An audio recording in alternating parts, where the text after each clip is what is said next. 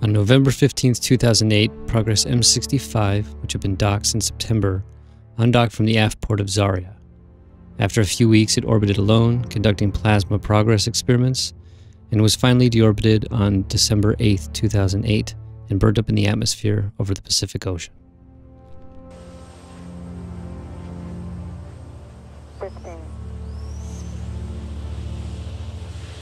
On November 15, 2008, Space Shuttle Endeavor launched STS-126 to the International Space Station. 3, 2, 1, booster ignition, and liftoff of Space Shuttle Endeavor, preparing our home in space for a larger international family. Houston now controlling. Houston Endeavor, roll program. STS-126 was a resupply and repair mission. It used the Leonardo multi-purpose logistic module to ferry equipment to the station. Speed 1,000 miles an hour. Altitude 1 mile. Downrange distance 6.5 miles from Kennedy Space Center already.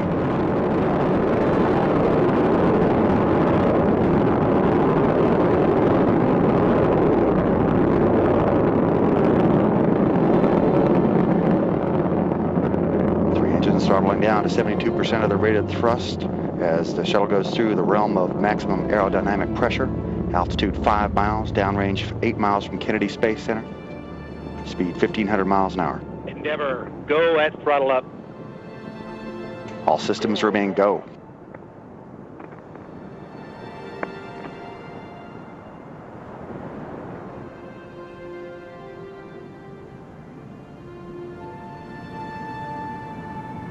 Speed 2,000 miles an hour, altitude 10 miles, downrange distance 12 miles from Kennedy Space Center.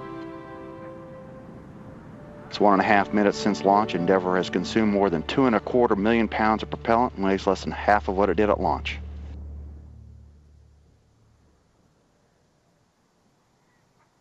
Standing by for burnout of the twin solid rocket boosters and jettison.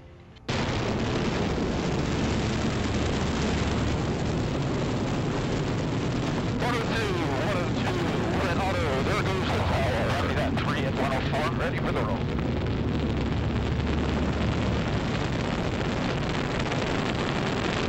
You're going to see a very interesting effect that happened on the clouds. Watch this little ring, and it was, to the people that were watching it down at the launch, they said it was really spectacular, and you can kind of see it there in the video. This is an interesting perspective of the solid rocket booster. Sitting on the solid rocket booster as it separates from the external tank. And the ride, it's amazing. That occurs about 2 minutes into the launch, and it's amazing how the ride really smooths out. And now as we're continuing up to orbit, the Gs are continuing to continue. And then we hit what's called main engine cutoff, where all of a sudden you feel weightless. And here's separation right after we had that MECO main engine cutoff. And if you look at the back of the orbiter, you'll see a camera that we have installed in the aft section that's going to take some pictures of the tank.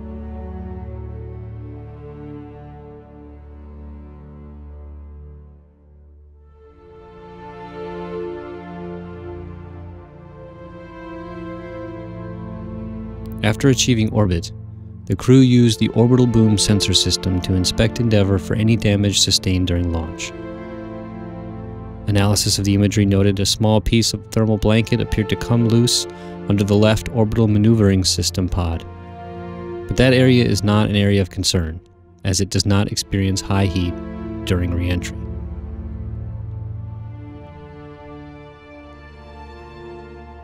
After a shorter than normal rendezvous orbit, Endeavor approached the station. Commander Christopher Ferguson guided the shuttle manually through the rendezvous pitch maneuver, while the station's crew took high-resolution pictures of the shuttle's heat shield for analysis.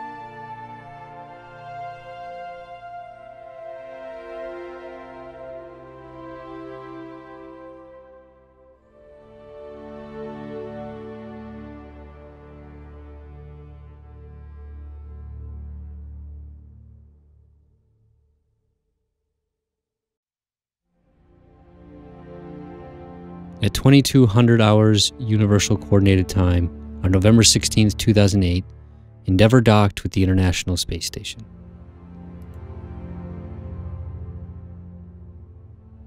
Capture light. Beautiful. After the two crews exchanged greetings, they performed a safety briefing and then set right to work, beginning transfers and preparing for robotic operations.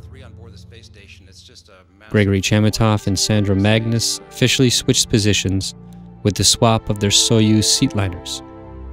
Chamitoff joined the STS-126 crew as a mission specialist, and Magnus officially became Flight Engineer 2 for Expedition 18. We brought up this cargo container, which is passionately referred to by us folks at NASA as the MPLM.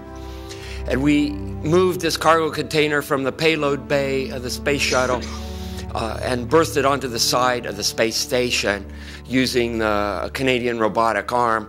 And then we could open up the hatch and start to offload all these goodies that we brought on board in this cargo container.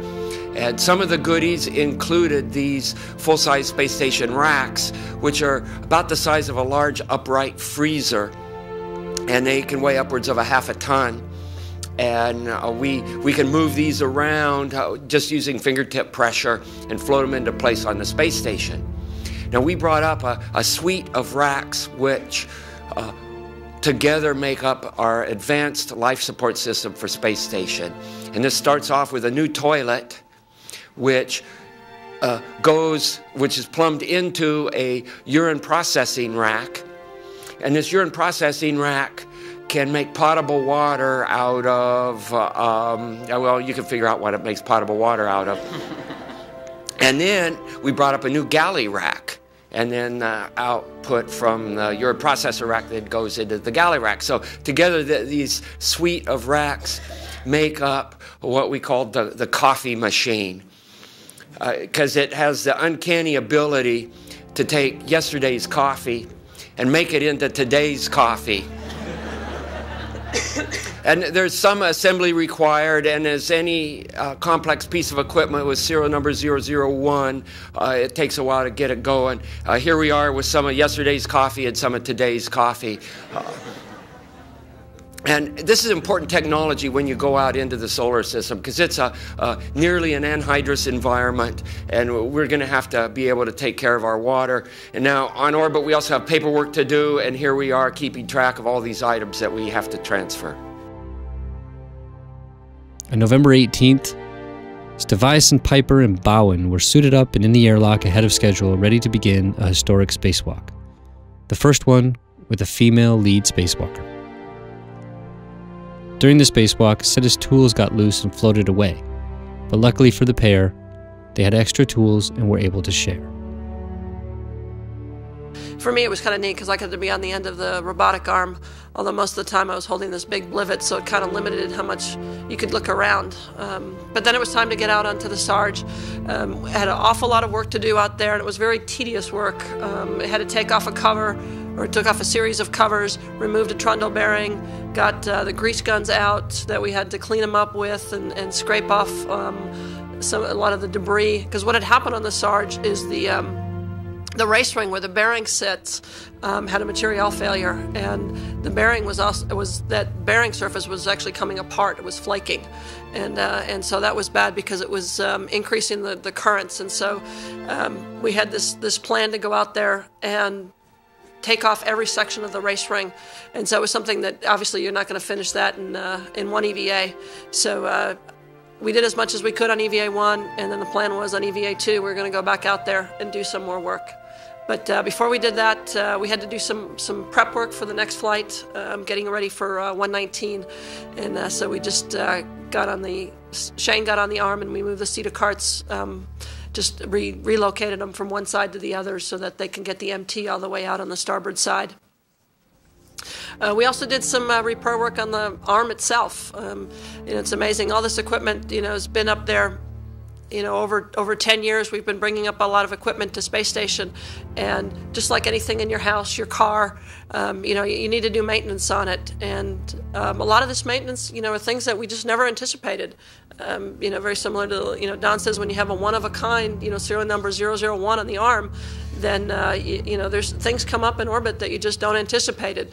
I don't think they anticipated the snares on the end of the robotic arm. That's what they use to grasp something.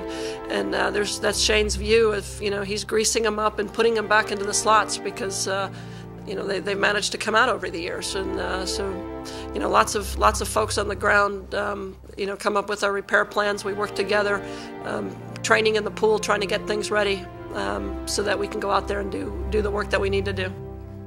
Orbiting space travelers celebrated the 10th anniversary of the station with a spacewalk, where Stavison, Piper, and Kimbrough successfully achieved all tasks. On November 26th, the two crews prepare for the mission's third EVA, which was devoted to completing the cleaning, lubrication, removal, and replacement of the trundle bearing assemblies in the starboard Sarge.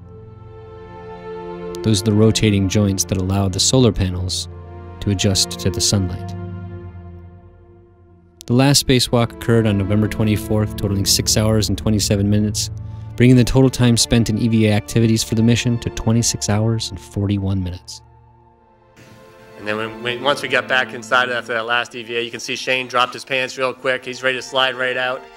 And then shortly after that, Chris stood on my head and pushed me out because I didn't come out quite as easy as Shane does. One of the neat diversions we had on orbit was a couple of spiders and some caterpillars that were busy trying to do what they normally do on Earth but couldn't figure out how to do it in space. But after a couple of days, a spider figured out how to make a symmetric web, and it was pretty neat. Caught a few flies, and we're keeping track of that. Don is kind of famous for some neat science demos, and here's one where he's put an Alka-Seltzer tablet in some water, and after 6 months without any soda, I was wondering if maybe this was, Diet Coke for the future in orbit. Here's a little demo spinning something around its unstable axis, which is pretty neat. And if you thought you couldn't juggle in 0G, you can. The balls don't come back, you just have to go after them. So when we got to the space station, it's a very huge place, as you've heard mentioned, but it can also be a pretty high traffic area. So attached to node 2 here is what you're looking at. There's 5 elements attached, which is pretty amazing. So you'll see people coming out from different directions, and you'll see it looks like DC traffic here in a minute. But really spectacular place. You see Eric just working on some angular momentum, his figure skating talents there, and these are just some living in space kind of shots that we wanted to share with you. It's me riding the bike. We all try to exercise, every day. Didn't happen all the time, but we tried to do that. We had a couple of good cruise shots. This is our Thanksgiving dinner shot. So we all had Thanksgiving dinner on the shuttle middeck with the station crew as well. There's our delicious turkey and stuffing and delightful meal that we had. You see Chris being a good astronaut playing with his food. I think he had some peanuts there. And Don, as you've already heard, is quite adventurous up there. He designed this coffee cup, he called it, the 0G coffee cup, and he and Steve here are toasting, doing a few toasts to themselves, I'm sure. So Eric here is putting a patch on, and what you're about to see is some great views out the GEM windows, which were spectacular windows that they had.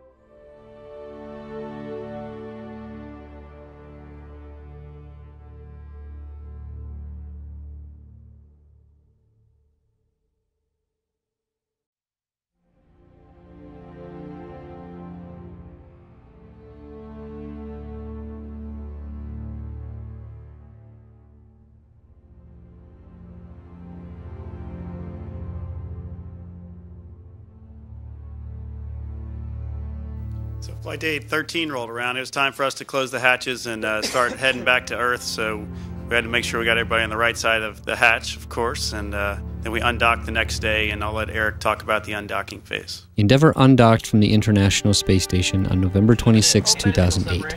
Okay, pedals clear. Open. DLVLHL, physical SEP, Houston.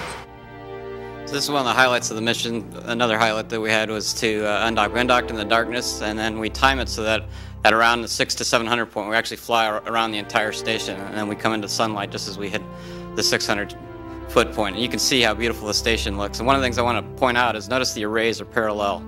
And that shows all the work that we did on the starboard Sarge, which is that single array that you see on the left side of the picture there.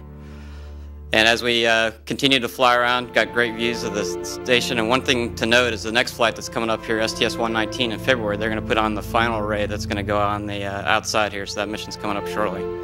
One of the neat effects is, like we talked about earlier, is we get 16 sunrises and sunsets. Here you can see the sun is setting behind the space station and the horizon just as we get ready to leave. And as we're leaving, we get, again, right back to work. We do another flight day inspection, and here's one of the other, look on the left side of the picture here, you'll see a satellite get fired out that we also did. That was called PicoSat, and it's up there right now investigating solar cell technology for the future. After 2 more days in orbit and several delays due to weather, Endeavour performed the deorbit burn and landed at temporary runway 04 at Edwards Air Force Base, the only shuttle to do so.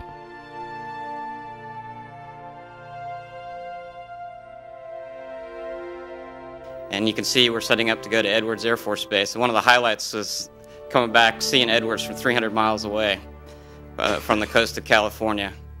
We also landed at a runway that we hadn't gone to before, 04 left, which is an inside temporary runway, and you can see that there in the center of the picture.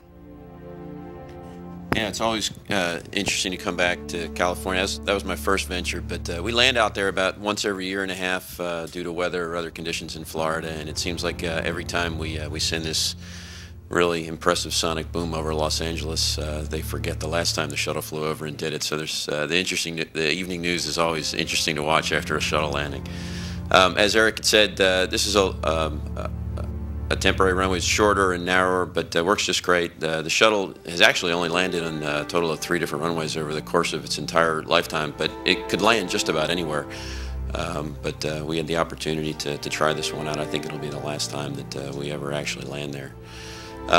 It was a gorgeous day out there in California. We're disappointed not to get out to Florida to see our families who were eagerly waiting our arrival, but being a Sunday afternoon on military installation in California, there's a lot less hands to shake. So that's good or bad, depending upon how you approach it.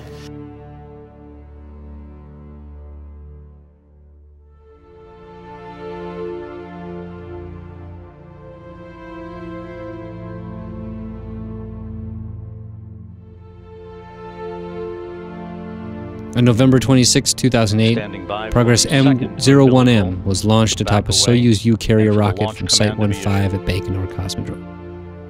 It was the first flight of the Progress M11F615A60, which featured an upgraded digital flight computer and digital telemetry system, which replaced the earlier analog systems. Engine turbo pumps coming up to flight speed, engines at maximum thrust, and liftoff.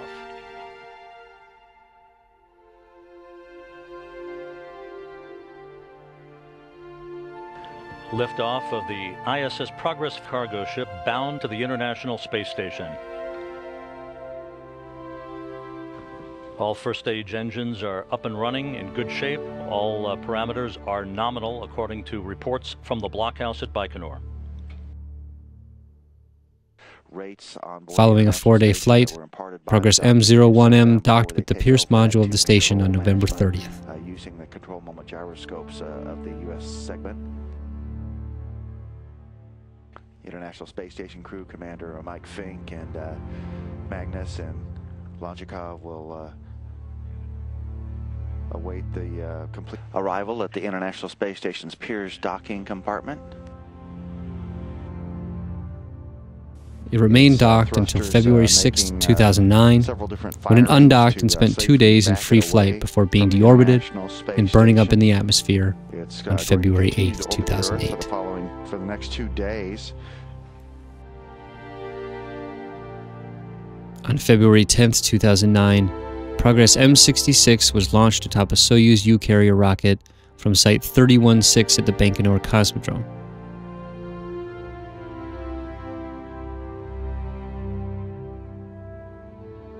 This was the first time Site 31 had been used for a Progress launch since Progress M15 in 1992.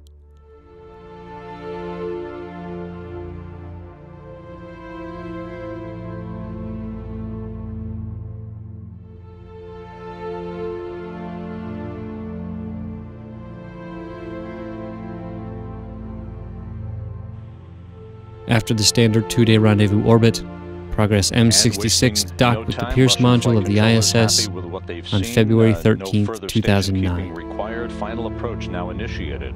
I have a little too bright of an image, so I'm going to adjust it a little bit. Okay, copy. Please do.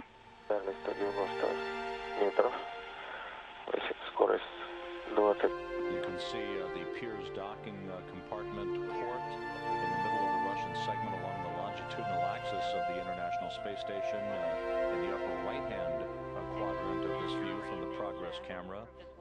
The Progress now 190 meters away from docking, closing at a rate of about 0.2 of a meter per second. At the time of contact, The next shuttle mission would be STS-119 and deliver the final truss segment and a set of solar panels, giving the station its iconic 4-panel silhouette.